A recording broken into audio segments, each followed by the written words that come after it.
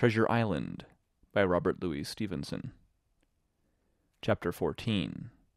The First Blow. I was so pleased at having given the slip to Long John that I began to enjoy myself and look around me with some interest on the strange land that I was in. I had crossed a marshy tract full of willows, bulrushes, and odd, outlandish, swampy trees, and I had now come out upon the skirts of an open piece of undulating sandy country, about a mile long, dotted with a few pines and a great number of contorted trees, not unlike the oak in growth, but pale in the foliage like willows. On the far side of the open stood one of the hills, with two quaint craggy peaks shining vividly in the sun. I now felt for the first time the joy of exploration. The isle was uninhabited. My shipmates I had left behind, and nothing lived in front of me but dumb brutes and fowls. I turned hither and thither among the trees. Here and there were flowering plants, unknown to me. Here and there I saw snakes, and one raised his head from a ledge of rock and hissed at me with a noise not unlike the spinning of a top. Little did I suppose that he was a deadly enemy, and that the noise was the famous rattle. Then I came to a long thicket of these oak-like trees, live or evergreen oaks I heard afterwards they should be called, which grew low along the sand like brambles, the boughs curiously twisted, the foliage compact like thatch. The thicket stretched down from the top of one of the sandy knolls, spreading and growing taller as it went, until it reached the margin of the broad, reedy fen, through which the nearest of the little rivers soaked its way into the anchorage. The marsh was steaming in the strong sun, and the outline of the spyglass trembled through the haze. All at once there began to go a sort of bustle among the bulrushes. A wild duck flew up with a quack, another followed, and soon over the whole surface of the marsh a great cloud of birds hung screaming and circling in the air. I judged at once that some of my shipmates must be drawing near along the borders of the fen.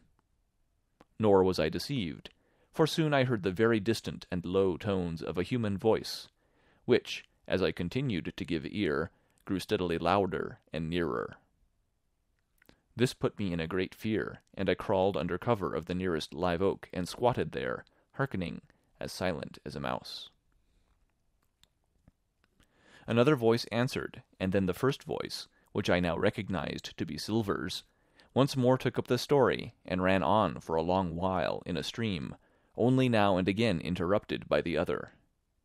By the sound they must have been talking earnestly and almost fiercely, but no distinct word came to my hearing. At last the speakers seemed to have paused, and perhaps to have sat down, for not only did they cease to draw any nearer, but the birds themselves began to grow more quiet and to settle again to their places in the swamp.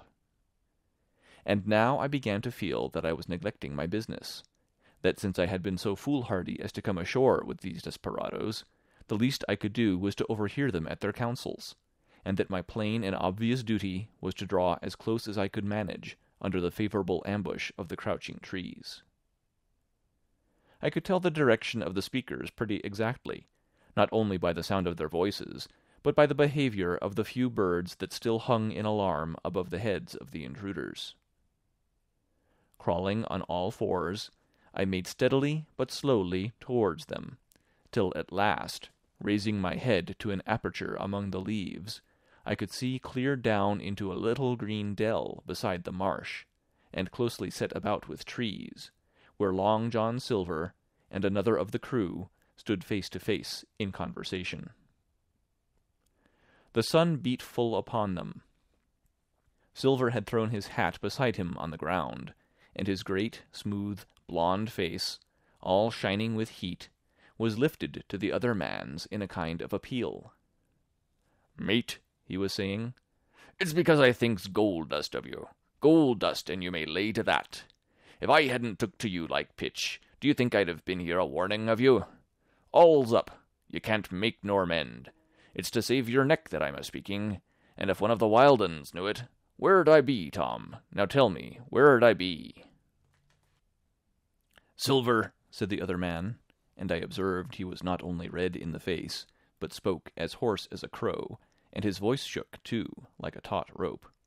"Silver," says he, "you're old, and you're honest, or has the name for it, and you've money, too, which lots of poor sailors hasn't, and you're brave, or I'm mistook. And will you tell me you'll let yourself be led away with that kind of a mess of swabs? Not you. As sure as God sees me, I'd sooner lose my hand.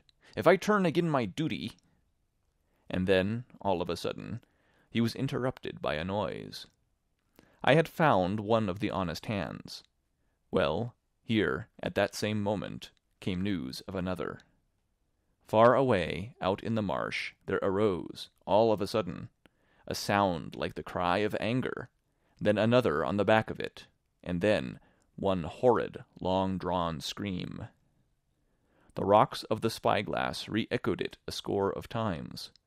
The whole troop of marsh birds rose again, darkening heaven, with a simultaneous horror, and long after that death yell was still ringing in my brain, silence had re-established its empire, and only the rustle of the redescending birds and the boom of the distant surges disturbed the languor of the afternoon.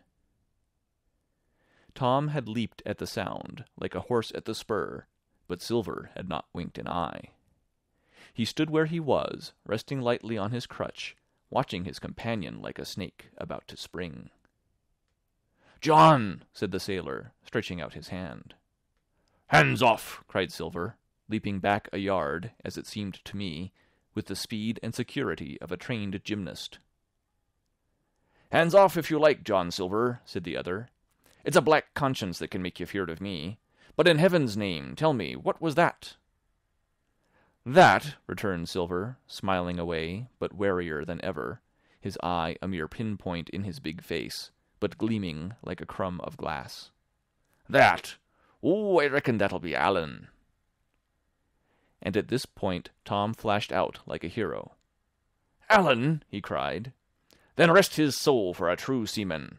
And as for you, John Silver, long you've been a mate of mine, but you're mate of mine no more.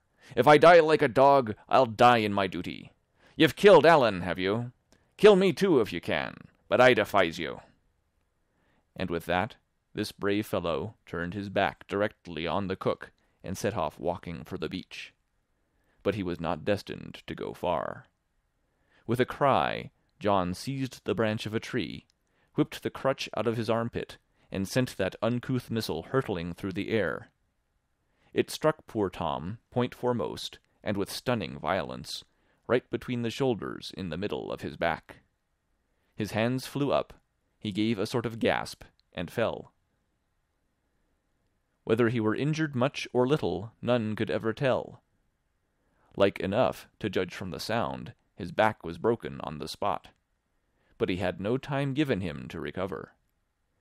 Silver, agile as a monkey, even without leg or crutch, was on the top of him next moment, and had twice buried his knife up to the hilt in that defenseless body. From my place of ambush, I could hear him pant aloud as he struck the blows. I do not know what it rightly is to faint, but I do know that for the next little while the whole world swam away from before me in a whirling mist. Silver and the birds, and the tall spyglass hilltop, going round and topsy-turvy before my eyes, and all manner of bells ringing and distant voices shouting in my ear. When I came again to myself, the monster had pulled himself together, his crutch under his arm, his hat upon his head. Just before him, Tom lay motionless upon the sward, but the murderer minded him not a whit, cleansing his blood-stained knife the while upon a wisp of grass. Everything else was unchanged, the sun still shining mercilessly on the steaming marsh and the tall pinnacle of the mountain, and I could scarce persuade myself that murder had been actually done and a human life cruelly cut short a moment since before my eyes. But now John put his hand into his pocket, brought out a whistle, and blew upon it several modulated blasts that rang far across the heated air. I could not tell, of course, the meaning of the signal, but it instantly awoke my fears. More men would be coming. I might be discovered. They had already slain 2 of the honest people. After Tom and Allen, might not I come next? Instantly I began to extricate myself, and crawl back again, with what speed and silence I could manage, to the more open portion of the wood. As I did so, I could hear hails coming and going between the old buccaneer and his comrades, and this sound of danger lent me wings. As soon as I was clear of the thicket, I ran as I never ran before, scarce minding the direction of my flight, so long as it led me from the murderers. And as I ran, fear grew and grew upon me, until it turned into a kind of frenzy. Indeed, could any one be more entirely lost than I? When the gun fired, how should I dare to go down to the boats among those fiends still smoking from their crime? Would not the first of them who saw me wring my neck like a snipe's? Would not my absence itself be an evidence to them of my alarm, and therefore of my fatal knowledge? It was all over, I thought. Good-bye to the Hispaniola, good-bye to the squire, the doctor, and the captain. There was nothing left for me but death by starvation, or death by the hands of the mutineers. All this while, as I say, I was still running, and without taking any notice, I had drawn near to the foot of the little hill with the 2 peaks, and had got into a part of the island where the live oaks grew more widely apart, and seemed more like forest trees in their bearing and dimensions. Mingled with these were a few scattered pines, some 50, some nearer 70 feet high. The air, too, smelt more freshly than down beside the marsh. And here a fresh alarm brought me to a standstill with a thumping heart. End of chapter 14. Recorded November 16th, 2005, in Longmont, Colorado.